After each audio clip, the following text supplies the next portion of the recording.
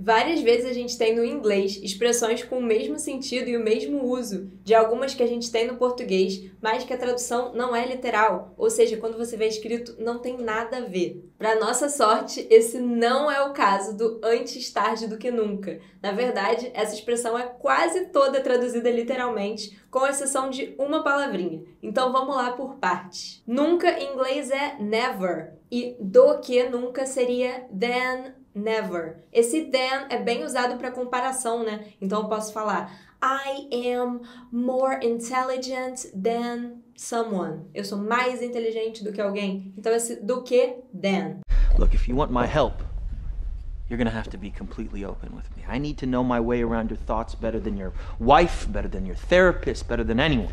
Já a palavra tarde no português pode ser um período do dia, né? Por exemplo, a gente tem a manhã, a tarde e a noite. Nesse caso seria afternoon no inglês. Só que nessa expressão a gente não está falando de um período do dia. Na verdade, a gente está falando do tarde, que é o oposto do cedo, sabe? Um adjetivo. Esse aí no inglês é late.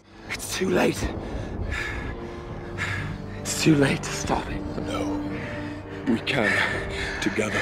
Então, com isso que eu te falei, a gente já sabe que a expressão é antes, late than never. Esse antes aí, Luiza, eu acho que eu sei. É before. Não tá totalmente errado você pensar assim, porque o before realmente pode ser traduzido como antes. E ele é usado, né, pra gente posicionar coisas na linha do tempo no inglês. Por exemplo, se eu corri às 8 horas da manhã e eu fui pro trabalho às 9 horas da manhã, eu posso falar, eu corri antes de ir pro trabalho. I ran before I went to work. Mas na expressão antes tarde do que nunca, eu não quero dizer que o tarde aconteceu algumas horas antes do que o nunca, ou em algum período antes do que o nunca. Não tem muito a ver com a linha do tempo, a marcação do tempo. Isso porque a gente usa um outro sentido desse antes. É antes no sentido de melhor do que, preferível que. Então, no inglês, como é que fica essa expressão? Se a gente quer dizer melhor do que tal coisa, better.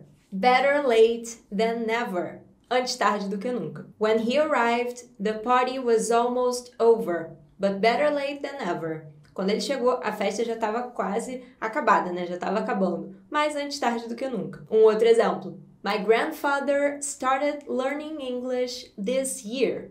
Better late than never. O meu avô começou a estudar inglês esse ano. Antes tarde do que nunca. Where's he doing?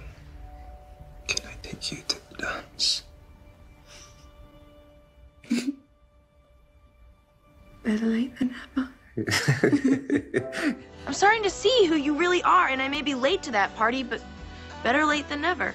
Mas agora deixa eu te perguntar, como é que tá o seu nível de inglês? Você já se sente completamente fluente? Já se sente apto para aproveitar tudo que o inglês pode te proporcionar? Se não, não tem problema. Nem pense que você é velho demais para aprender. Nunca é tarde para começar. Nos dias 14, 15, 16 e 17 de junho vai rolar o Plano do Inglês, um evento que eu tô organizando, vai ser 100% online, ao vivo e gratuito, onde eu vou te dar dicas de coisas básicas que até os avançados erram no inglês e eu vou te mostrar como você é capaz de chegar à fluência com muito esforço, sim, mas sem sofrimento. Para participar, você só precisa clicar no link que tá aqui na descrição desse vídeo ou então lá na minha bio do Instagram. Eu sei que faltam poucos dias e que tá meio em cima para você se programar, mas antes tarde do que nunca, better late than never, vai agora e se inscreve e a gente se vê na segunda-feira.